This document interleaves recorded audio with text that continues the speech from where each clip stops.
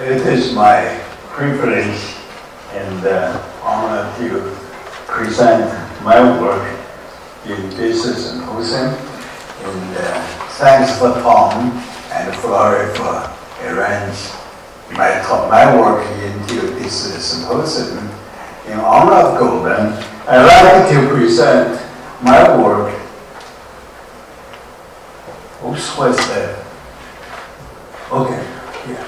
I'd like to present my work in the first crystallographic structure of Mammalian Phosphofructokinase from rat muscle.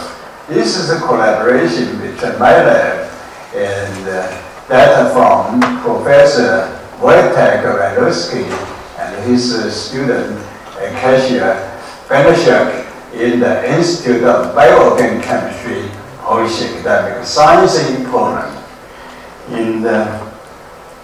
As I outline, I will give a brief introduction, followed by the crystal structure of muscle PFK, including the folding of its polypeptide chain and the ligand bind site, a model for the muscle PFK tetramer and the implications, and finally a summary and future work. And this is the textbook figure from Stryger's biochemistry textbook. And phosphofructokinase catalyze ATP-dependent phosphorylation of fructose-6-phosphate into fructose-1,6-bisphosphate. It's one of the rate-limited steps in the glycolytic pathway in the mammalian cell or eukaryotic cell in general. The PFK is inhibited by ATP, phosphoryl and citrate. On the other hand, it's activated allosterically by substrate fructose-6-phosphate, and also activated by fructose-1,6-bisphosphate, AMP, ADP. And the most potent activator is fructose-2,6-bisphosphate. And I also remember this. Okay, now the sequence alignment between the bacterial PFK and the muscle PFK suggests that the muscle PFK is evolved from the bacterial PFK by gene duplication, and the amino half of the muscle PFK retains all its catalytic functions for the carboxyl half and evolved into the regulatory domain. And as a matter of fact, the rapid muscle PFK has been crystallized more than 40 years ago. However, the crystal cannot be analyzed by X-ray diffraction. Among many different problems, the most important one is the so-called conformational heterogeneity. As an allosteric protein, the muscle PFK could have different conformations during the crystallization. But we found that the crystal of the purified recombinant muscle PFK cannot be diffracted by X-ray benign. And what I did was to construct a mutant in which the carboxyl 18 amino acid residue was deleted. The truncated the muscle PFK cDNA is inserted in the plasmid PAD5A and then transformed into a E. coli deficient, into a PFK deficient E. coli strain DF1020D3, and then express a recombinant muscle PFK as crystallized and purified and crystallized using the Hamilton method.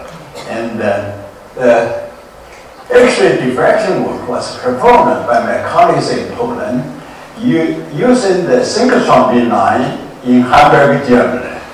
Under two conditions of ligand binding, in both gave 3.2 angstrom resolution, and then the structure of the muscle PFK is solved by molecular replacement using the bacterial PFK and the yeast PFK subunit as a searching model. Then the subunit of the muscle PFK has two symmetrical halves, the amino half and the carboxyl half. Each half has two beta sheets surrounded by 13 alpha helicals. And this bubble domain structure feature looks exactly like a pair of bacteria PFK subunit side by side. This is the tetramer of the bacillus PFK. Two identical subunits in the front and the two in the back. Let's look at a single subunit of bacteria PFK. Two beta sheets surrounded by 13 alpha helicals. Then the ligand band site we identified by soaking the crystal first in a mixture of ADP, fructose-6-phosphate, and the fructose-2,6-bisphosphate, and found that the amino half of the muscle PFK subunit has 3 ADP binding sites, and the carboxyl half has no nucleotide binding site but 3 phosphate ions. Now, it does not bind fructose-6-phosphate nor fructose-2,6-bisphosphate. And this crystal is subsequently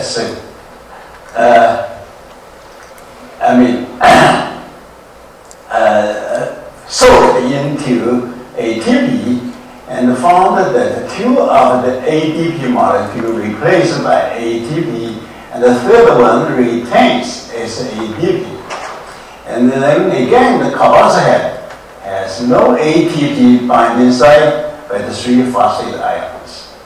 This ATP site is equivalent to the catalytic site of the bacterial PFK, and this ATP site is close but a lot of overlap with the regulatory site in the bacterial PFK. And this phosphate ion in the carboxyl half, the position of which is symmetrical to the catalytic side in the amino half, is equivalent to the fructose-2,6-bisphosphate side in the yeast PFK. And then more detailed structure of each of these sites. First, the catalytic site in muscle PFK, and here's the ADP molecule, but there's no substrate fructose-6-phosphate. And then when this is superimposed with the catalytic site of the E. coli PFK, and then the golden colored elements are that in the one subunit of the E. coli PFK, and the purple colored elements are that in the adjacent subunit of the E. coli PFK, and then of course the blue elements are that in muscle PFK. Here we have the ADP in the E. coli PFK, ADP in the muscle PFK. Here's the fructose-6-phosphate molecule, the substrate, which binds between the two subunits. That's why there's no fructose-6-phosphate here, because it is a single subunit. And such a high degree of overlapping between the two proteins suggests that this site is most likely the catalytic site in the muscle PFK. The second, the fructose-2,6-bisphosphate binding site in the muscle PFK. And this phosphate ion in the carboxyl half in this position, surrounded by the structure elements in the carboxyl half. And then when it is superimposed with fructose-2,6-bisphosphate site of yeast PFK, then the purple colored elements are that in the alpha subunit of the yeast PFK. The blue colored elements are that in the beta subunit of yeast PFK. And here is the fructose-6-bisphosphate molecule. And again, it binds between the two subunits. And then put these two side by side. Now we can see the evolutionary relationship between the catalytic site in the amino half and the regulatory site in the carboxyl half of the muscle PFK.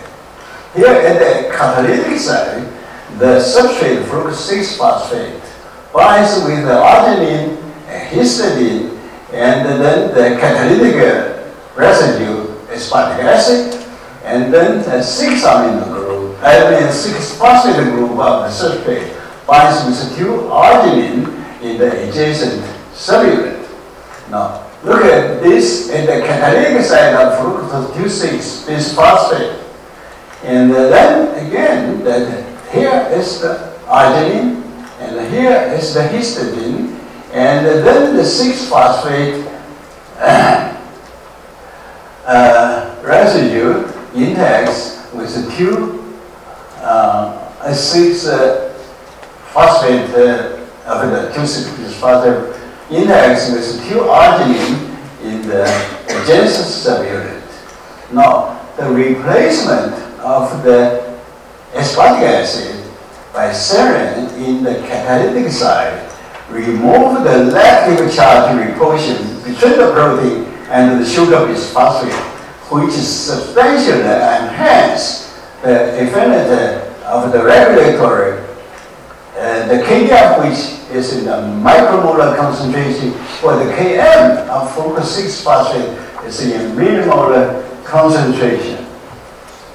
And then thirdly, the unique ADP binding site in the muscle PFK. This does not exist in the bacterial PFK, even in the yeast PFK, but in the muscle PFK.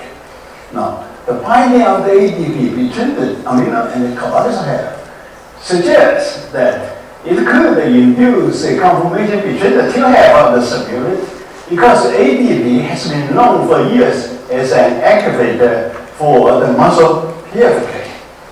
Now then, a more detailed structure of the ADP binding that these 2-phosphate binds with the amino half residues and the carboxyl half residues, and then the adenine ring is stacked by 2 phenylalanine, one in the amino half, another one in the carboxyl half. Also, hydrogen bonds with an aspartic acid 542. Then we align the amino sequence of the human muscle PFK with that of the rabbit muscle PFK, and found that the sequence homology is more than 97% between the 2 muscle PFK proteins. And then the red residues are the site of a mutation in human patient of Tourette syndrome, that is the deficient of the muscle PFK activity in the human patient. So that one of the mutation site is this aspartic acid 542, which hydrogen bonds with ADP, suggesting that binding of ADP to the muscle PFK protein does serve a very important physiological role. Maybe we don't know what it is. Now, finally, the quaternary structure of the muscle PFK. The muscle PFK protein packed in the crystal unit cell is a dimer, but it does not bind substrate or activator. And then look at the dimer interface, and then these are 2 identical muscle PFK subunits. And in the dimer interface, the 2 subunits interact with their carboxyl have identical structural elements. 2 alpha helicals in one subunit, 2 alpha helicals in another subunit, with a beta sheets behind of each, and then compare that with the tetrameric structure of the yeast PFK. It's alpha subunit, beta subunit, and alpha and beta in the back. Now look into the tetrameric interface. The alpha subunit and the beta subunit interact exactly with the same pattern like that in the muscle PFK dimer, suggests that what happened in the muscle PFK is in this tetrameric interface, one subunit is missing in this position, and another is missing in this position. So that using the protein database of the yeast tetrameric structure, a hypothetic tetramer structure for the muscle PFK can be constructed. This is the 4 identical subunit in the muscle PFK subunit. Now, further modeling of the muscle PFK tetramer, it has been known, for many years that the minimum active oligomer for the muscle PFK is a tetramer. Now, when the pH of the protein solution is lower than 7, it dissociates into 2 inactive dimer. I would suggest the inactive dimer has such a structure instead of this kind of dimer. And further modeling the tetramer structure of the muscle PFK with the yeast tetrameric structure, and this is the alpha-beta dimer of the yeast PFK, okay, within the quaternary structure of the yeast PFK. Now, the 2 blue-colored molecules are that of the fructose 2,6-bisphosphate, and then the 2 green-colored molecules are the fructose 6-phosphate. The fructose 2,6-bisphosphate amino have of each subunit, and the substrate with the blue, then the fructose 2,6-bisphosphate and the carbonyl have of each subunit. And then the green model of F6P at the amino have. Okay. Such a modeling suggests that in the tetrameric structure of the muscle PFK, 4 molecules of fructose 2,6-bisphosphate interact at the carbonyl half of each subunit in the interior surface of the tetramer, where 4 substrate binds at the amino half of each subunit in the exterior surface of the tetramer. The binding of the fructose 2,6-bisphosphate would stabilize the muscle PFK in its active tetrameric structure, where binding of the substrate fructose 6-phosphate in the absence of activator has been known for years that allosteric activate the muscle protein in its active tetrameric structure. Then, such a tetrameric structure of the muscle PFK can be presented as a simple model. The 4 identical subunits of the muscle PFK in the tetrameric interface with their carbonyl half of each, and the 4 amino group points outward to the exterior surface of the muscle PFK tetramer.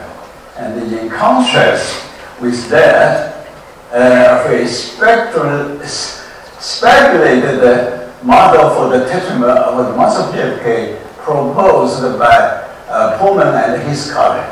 And here is one subunit. The amino half and then carbonyl half of one subunit interact with the adjacent subunit. The amino half interacts with carbonyl half, and carbonyl half interacts with amino half, and 2 such dimer makes a tetramer.